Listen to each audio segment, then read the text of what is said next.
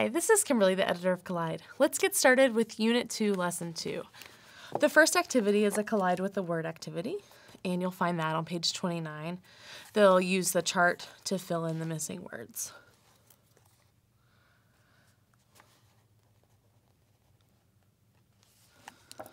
Okay. So the next activity is on page 30. You're going to pass out newspaper articles and have kids cut out direct quotes or eyewitness accounts. Now let me just tell you, I did this last night and it was very difficult to find some positive quotes in the newspaper. So you might want to go ahead and look for some before you put out the entire newspaper, or you might print some off from online. I also used some sports facts and things like that to help cushion some of it.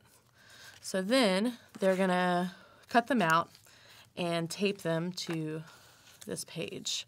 They're not going to cover up this underlined section. They're going to do that later. So yeah, just make sure they're kid friendly. All right, the next activity is on pages 31 and 32. Before class, you'll cut out strips of paper 3/4 inch by 9 inches, and then fold them in half. And then you'll slide them onto the page so that they're showing on both sides. And you'll do that all the way down. So you need to have enough strips for everybody to have quite a few of them.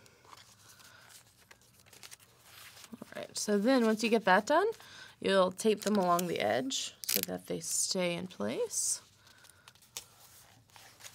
And then do that on the other page. So during class, you're going to read stories about Paul before his conversion and after. Page 31 represents him before, and page 32 represents him after.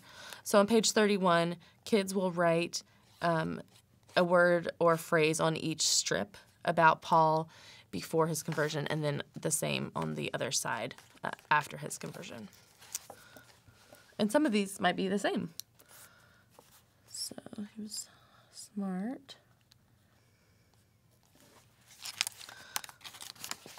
So then on the other side, you'll write things about him that happened after he met Jesus.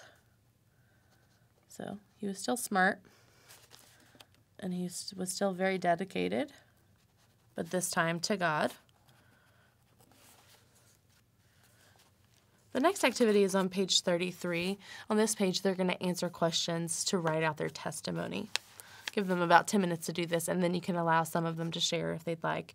But be sure to set up ground rules before the sharing takes place, like everyone needs to be respectful, everyone needs to clap after each testimony, and things like that to keep your environment safe.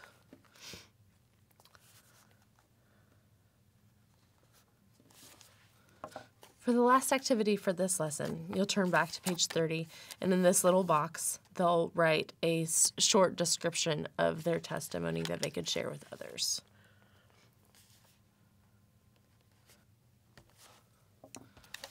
All right, so that's it for this lesson. See you next week.